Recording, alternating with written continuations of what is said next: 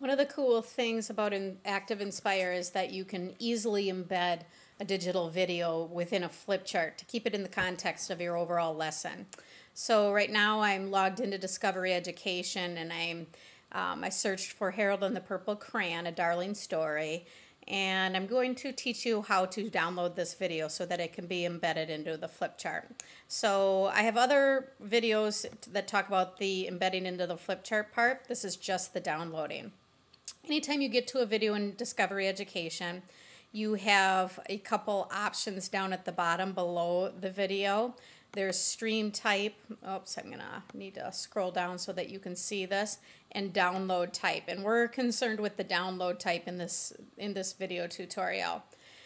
You can download it as flash video, but if you're going to embed it into an Active Inspire flip chart, I'm going to suggest that you choose QuickTime to do that.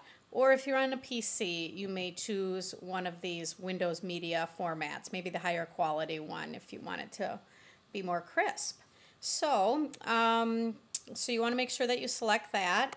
And then over on the right hand side, you have a couple options. You can download them as individual segments. So if you want the smaller files, shorter videos.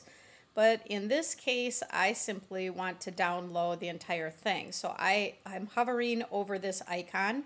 And when I do that, you're reminded it's the download icon. And I click on it. And then the important thing here is that I need to save this file. And so I got this message and I just click on Save File. And the key here is where did it go? And that really varies from person to person, however you set your browsers up. In my browser, I have it set up to go directly into my Downloads folder on my Mac, and that's where I'm going to find it. But some people, files that they download off the internet end up on their desktop. So those are the two most likely places that you're going to find the file that you just downloaded. Look for a .mov at the end of the file name.